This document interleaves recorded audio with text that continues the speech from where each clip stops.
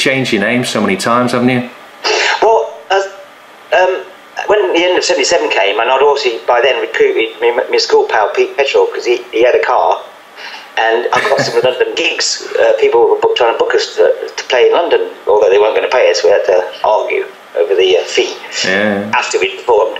And so we'd driven all the way down from Birmingham to London to and called Spizz 77, and he was called Pete Plectrum because he played guitar, because I delegated him to play guitar, and I could do all the jumping and running around. And I thought Spizz 78, that's not going to be very good, and I didn't want to be called Spizz 77 still the following year. And then I saw the programme about the oil rigs being moved across the Earth's surface as the largest man-made objects, and Tony Benn switching on the oil, and I thought, yeah, SPIZZOIL, and that was a symmetrical name. Yeah, absolutely. And I thought, it's great design fun. So I started designing SPIZZOIL, and then Pete wasn't hard to persuade him to change his name to Pete Petrol. And away we went. Genius. So then we changed, that was our first name change, you see. And did you have other bandmates, you know, obviously Sid Vicious and Johnny Rotten, etc., and SPIZZENERGI, Pete Petrol? Did you have other band members had different names? When Metamorphosis came to, well, basically, me and Pete fell out at the end of '78, and I met with my girlfriend, a bass player and a keyboard player, and another guitarist, but he was sacked up for the first rehearsal. Because he didn't like what we were doing.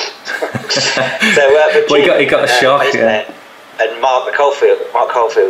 So that's how he's named, because he's had Mike Oldfield, Mark Caulfield, because he was like musically most talented. So we called him Mark Caulfield, and then Jim, because he had started bleaching his hair, we called him Jim Solo. So they're all forms of energy, you know. Absolutely. So there was a marketing plan in place, and it's had the punk ethic as well. Everyone else had funny made-up names, you know. Absolutely. Sid Vicious and Johnny Rotten. So we thought it was normal. Yeah, Joe Strummer. Brilliant. Of course, Bowie changed his name because of Jones. Davy Jones of the Monkees was already famous, so it seemed like a normal thing to do. Yeah, absolutely. So what came after SPIZZOIL then? Well, SPIZZENERGI was next. SPIZZOIL, 79, and then we released a couple of more rough trade singles, and then people were saying, well, you know, you must be changing your name next year, because new decade. I thought, yeah, well, but we sort of agreed with people that, yeah, we should be changing our name, and we've now got a stable lineup, because we had 7 guitarists in '79. In 1 year? And 3 drummers. Dear me, sounds like the Chelsea manager trail, doesn't it? So yeah, it was. I mean, there's never been really an original lineup, so you can't have a renovation of the original lineup. Well, all the guitarists worn out, were they? Well, one of them hid behind the PA. You're kidding me? He just got stage fright. We took his first gig was to play at the 100 Club, and he just hid. And you can't have someone hiding when you try to rock out. Another one, every time he thought he was getting a chord wrong, he turned down, and of course we'd rather you turned up. Absolutely, yeah. 311, yeah. He had to go after 1 gig. People only really got 1 gig chance. If they didn't get it on the first gig. Absolutely. They didn't get a second chance. Yeah. So so what was the name then that you picked? That was their persons' names. No, sorry. The name of in the new decade, you were coming up with the new. Athletico Spizz 80. Athletico Spizz 80. Because we were quite, slightly left a bunch, and when we saw that Thatcher and Reagan were dictating to athletes, how often some athletes only get 1 shot at the Olympics, they're not around for Oh, this was Los Angeles. No, this is Moscow. Oh, Moscow, of course, yeah. So Moscow was, you can't go to Moscow because of Afghanistan invasion. Yeah. So we thought, well, if I was an athlete, I'd still go. And to their credit, a lot of athletes did still turn up. Break the boycott, yeah. Hey. So that's where that came from. So that's why we called ourselves Athletico Spizz 80. And then I sort of remodeled the German Munich Olympic Games athlete runner logo, because he looked a bit too thin, so I sort of chunkied him up a bit and gave him a shoulder. And that became our logo. But I still prefer the SPIZZENERGI logo because I made up that from scratch myself. So from your art school, art college roots, that's how you actually do all these designs yourself, don't you? Yeah, this letter set this font was on the side of a truck called Spices. Oh yeah, I know that. Yeah, but seen the them on the motorway. S I thought was a bit ugly, so I rounded off. I rounded off the S, and I didn't like the dot with the I, so I made the I solid, and I changed the N obviously to give it the energy sort of flash. Yeah. And so I think I've rounded off the G and the R as well to make them a bit smoother. So you've altered an existing font to Spizzize it. Yeah. To him, mate. Spizzize it. Very good. And what you use to do all this artwork? Because I've seen some stuff on your walls as well. Up to 79, it was all photocopiers or of course, yeah, hand drawn. Yeah. The Captain Kirk sleeve is because the other thing I did when I was at art college, I wasn't lazy, but I just liked the way that certain machines could reduce quickly. You know how the punk look at black and white, all the shades have gone. Yeah. Like Graham Parker and the Brimmer look, and even the Clash first LP sleeve, it's got absolutely, yeah. That picture. It's all like stripped down black and white, and I love that effect. So when I got a picture of Kirk, and there was this new machine at my local photocopier shop, and it looked brilliant. So I thought that's the sleeve, and then I coloured it Warhol style with the yellow big. Absolutely, the lips. Cut his lips in and his eyes to make it sort of Warhol-esque. He looks like he's had collagen, doesn't he? Well, some people think some people who don't know it's Captain Kirk Shatner. They think it's the Joker, like the smudgy recent Joker lipstick thing, but obviously not. Brilliant. And you use a Mac today, don't you? Yeah. When I got the first Cherry Red reissue on CD, I got a little slice of the pie, and I didn't know what sort of computer to get, and I still hadn't got one yet, and this is 96, and all my music friends like Martin Ware and graphic designers were all Mac. Right. So they said get a Mac, so I got a Mac.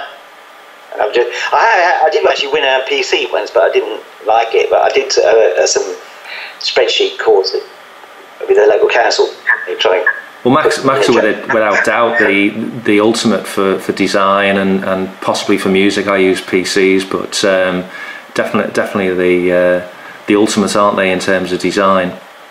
Well, my daughter and my son have both got laptop PC type things, and I've got unfortunately my good Mac is a bit. Yeah, I believe so. Yeah, picked it up on your Facebook page. Currently using my one I use for emails, which is you can't even load a Facebook page, so it's a nightmare. Well, it's like losing your left hand, isn't it? So what happened after Athletico Spizz 80? What was the next name change? Where Mark and Dave left the band, and we got Lou from The Damned in. All right. And he recorded the album, the second album of this. And then, of course, Athletico, the Olympics were over. The band had changed again, so we thought, let's call ourselves something else. So it was more our manager who thought, he was a big Beatles fan. Yeah. He thought we should be called the SPIZZOIL, you see. The what, sorry? SPIZZOIL? Which isn't really the most popular name that we used. But obviously I was thinking, oh yeah, we're going to be big as the Beatles. Yeah. What's he called? What did he call them? The SPIZZOILs? Spizzles. Oh dear me. The Spizzles. That's dreadful, isn't it? It's dreadful, really. It's a bit too. It was taking us in the wrong direction. Oh, absolutely. And what happened? We did the American tour. Everything fell apart anyway. So then we regrouped with the original drummer from Soldier West, Captain Kirk. He rejoined us, and we did a couple of singles with Rough Trade as SPIZZENERGI 2, trying to like the sequel, back to the almost the same lineup. With Pete Petrel coming back in, another guitarist instead of a keyboard player, and Jim on bass, and that was the SPIZZENERGI 2. We did a couple of big gigs, but the whole there was just a lot of what a lot of bands go through after a couple of years. Some band members you like, some you don't, Yeah, well, it's difficult being on the road, isn't it? Whatever. You're in each other's pockets all the time, aren't you? It's going to happen, isn't it? Yeah. Well, in some ways that's make friends forever, which, you know, me and Jim and Dave Scott and Pete Petrol are all on pretty good speaking terms. Good. I still play with Pete. Pete comes over from New Zealand, and we do a couple of SPIZZOIL shows. Oh, fantastic. Which is another brilliant thing about the name changes now. I can just pop into each genre. So if it's me and Pete, and we get Alan Waving, the original first SPIZZENERGI drummer, he comes in, and so now we're like SPIZZOIL was a trio with Alan, me, and Pete, and we do a mixture of all the oldie stuff plus a couple of the more current stuff. And you only get 6,000 Crazy and Full as SPIZZOIL. Oh, okay. So I do it as an intro with SPIZZENERGI, and then we go into, because we've got a full band in it, it's a bit of a difficult song to play as a full band. So. Right. And is that the end of the name changes? No, I just kept going, didn't I? So you know, SPIZZENERGI 2, and then as I say, everything fell apart. So I went solo with some backing tracks, which Ian Page from Secret Affair helped me with his the studio and the keyboard, and so did some backing tracks. And I thought, well, it's a year before 1984, 1983, SPIZZORWELL. Spizz what? Deafening silence. I missed it, sorry. SPIZZORWELL. Oh, well, 94, yeah. The year before, I wanted to be a step ahead of everyone. So, like a fool, I was 2 ahead. Well, that's it, yeah. Ahead of the game, and people miss it, yeah. Yeah, so when everyone else has gone to see the film 1984, it wasn't actually, it was now at 1984, and I'd changed my name again because I thought it hadn't worked, so... now I was going to call myself Spizz and the Astronaughtiees because I had an all-girl backing group. That was fun, wasn't it? And what year was that? That's 1984. Dear me. I mean, that's quite... I also called it, we did a big show at the Marquee Club, and I called it The Last Future Show. Being like 1984, the end of everything and all that sort of stuff. Absolutely, and then it was going to be a club act, so we thought, well, let's do some clubs, and I thought this is a couple of the girls thought that we're quite ambitious, and they said this could really take off. So I thought, it's time for a name change then. So I called it Spizz's Big Business. Dear me. One of my favourite scenes from there's a Laurel and Hardy film where they set up shop, and they have a rival next door, and they start smashing each other's shops up. But one of the signs that Oliver Hardy puts in the window is "Open for Big Business." Yeah, absolutely. It just tickles me, that phrase. You're not just open for business; you're open for big business. And did you copyright all these names? Well, what's the point? Because they're moving so quick, yeah. There's certain names I'm not going to go back to, you know. No. And so what happened after Spizz's Big Business? Well, the backing track things was too restrictive for my particular way of performing. So through another girlfriend, Claire King, she introduced me to this other band, who the singer was going to take a sabbatical because he was just getting married. He was going to leave the band for a year. And so they said, well, we'll be your backing band for a year. And they were called Friends of Gavin, and then they became rebranded as Spizzsexual. Dear me. How do you keep track of all this? A couple of raunchy dancers on stage with us. We were playing like pretty hard rock, punk rock. Dear me. That'd be good size. We started finishing in the Marquee Club a couple of times, and we did a few good shows. Have you got any footage of all these? Have you got any footage of all this? There's some footage of the Spizzsexual. Yeah, I had a couple of cameras up. Got some songs on they were on YouTube. I might have that one again. Yeah, because you've got your own YouTube channel, haven't you? I have got some stuff on there. Yeah. And what's that called? But it's all on. It's all done on early video to digital conversions. So it's all a bit low grade, but tapes are blurring as they get older, aren't they? So. But it's a great piece of history, isn't it? So I'll try, when I get my machine back up, I'll try and redo them a bit and see if we can get them up. No, that'd be great. I'll send them to you.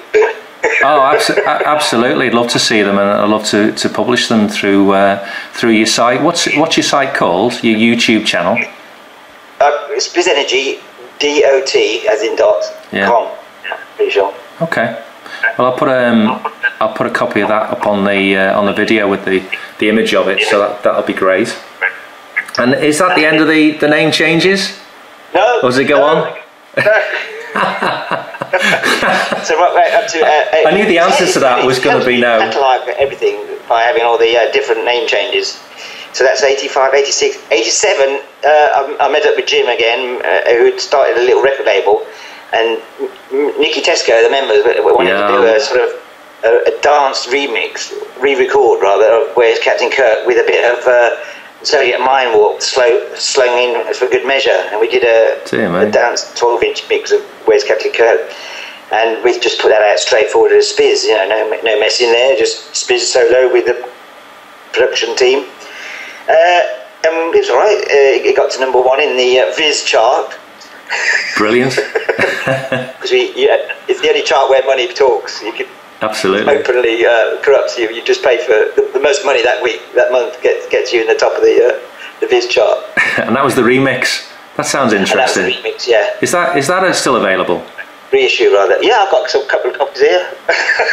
Have you got that? I mean, yeah. Well, I think it's on the first. It's on the first Cherry Red compilation. Is it? Which is out of print, but I've got a couple of copies here. Should digitise it.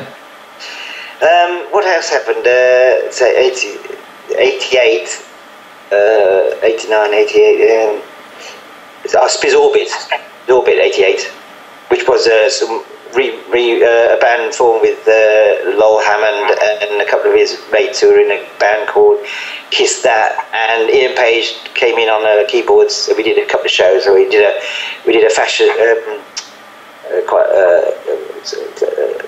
Kensington Market Christmas party or something at the Limelight in 1988, and in 1989 I met these guys through an old friend, Andy Blade of Eater, and he introduced me to these like quite metal-y geezers, and I nearly called it Spizz Metal, but I wanted to call it Spizz Division, and that was another name. That's 89. Then we got up to 90, which me and Pete Petrol and me, we thought let's go techno, and became a sort of techno SPIZZOIL with another chap from South London doing all the programming, and so the name evolved. The name evolved and the sound evolved.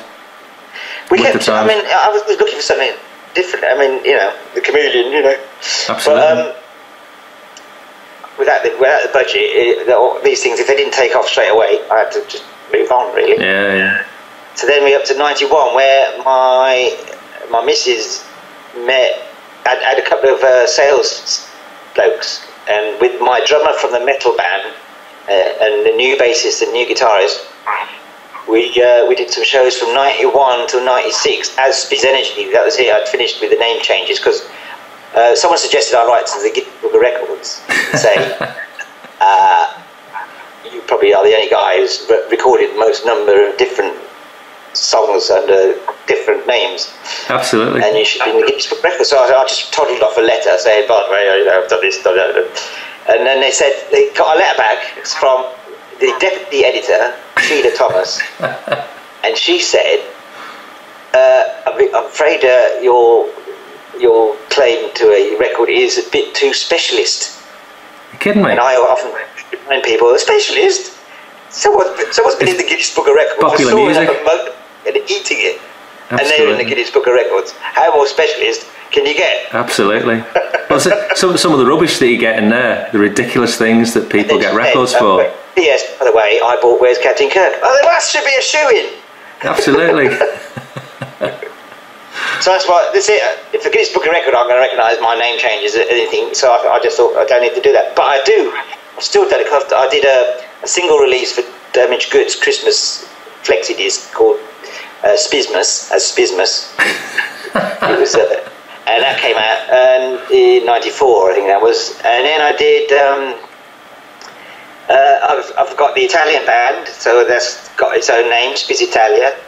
And then I've got but SPIZZENERGI is the thing that most people know, so I'm sticking with it now. So I still have fun. Absolutely, and I think you know, most marketing managers would say, what the hell's going on, Spizz? Most people would like to build a brand, keep the name the same, and you've had so many name changes, interesting name changes. What do you say to those people? Well, several things really. Well, the whole thing about punk was about change. Absolutely, blow the old away. Yeah, and not being stuck in your ways. The other thing is, why not? Absolutely. And Frank Seibert told me, when people say, why do you keep changing your name? Just say, your mother told you to. Absolutely, yeah. You've been a very naughty boy. You just say your mother told you to. Well, you know. It's not been commercial suicide, has it? Well, the thing is now, with the internet and social networking, I can now brand any particular event in the name I fancy. Absolutely. And how refreshing is that? You know what I mean? Why can't you do? Well, it makes you a real person of interest, an artist of interest. Your CV, if you actually typed all this up, your CV must be about 4 pages long, mustn't it? This is why I can't get a proper job. Page 3, page 4, you know, it's supposed to be on 1 or 2 pages. Yeah. Dear me. So we've got loads to talk about the coming weeks, but and this has just been a taster. What's coming up? I know you've got some exciting things coming up in the next week or two. I've got the beginning of June. I'm off to Milan to play with Spizz Italia for fourth Spizz Italia gig in Milan. I've got some guys there who learn all my stuff, and we actually written one, which is presumably we're going to play again. We've only played it once, and that's on June the 1st. Then on June the 6th, one of my new guitarists, because I changed the lineup in October last year, 2012, and there's a Bowie, some kind of Bowie night with I think Charles Sharma is doing some talking, and there's going to be some screenings of stuff, and a few people are doing Bowie songs, and we're going to do a couple of Bowie songs, sort of like acoustically. Fantastic. Which ones have you chosen? I'm not sure it's supposed to be a surprise. Okay, say no more. Say no more. He looks cool, your new guitarist. I've already said it on Facebook. I think it's well, we're going to do Rebel Rebel and Lady Grinning Soul. Brilliant. Which is not a song David does anymore, I don't think. That'd be fantastic. And can people still buy tickets for these shows? I think it's free, the Bowie one. Right. Could that I don't know about the Italian stuff until I get there. That'll be. And then I've got Bristol in. Hang on, where's my diary? My wall planner. September is somewhere. I haven't got my glasses on. Hang on. Anyway, we've got Bristol coming up, and Germany in October. Bristol's in November. We've got Scotland in September. Fantastic. Fantastic. Well, we'll talk about those again. Yeah. Great talking to you this morning, Spizz. And we'll see you on the net and around the world. Aye. All the best to you. Thank you. Cheers, Spizz. Bye.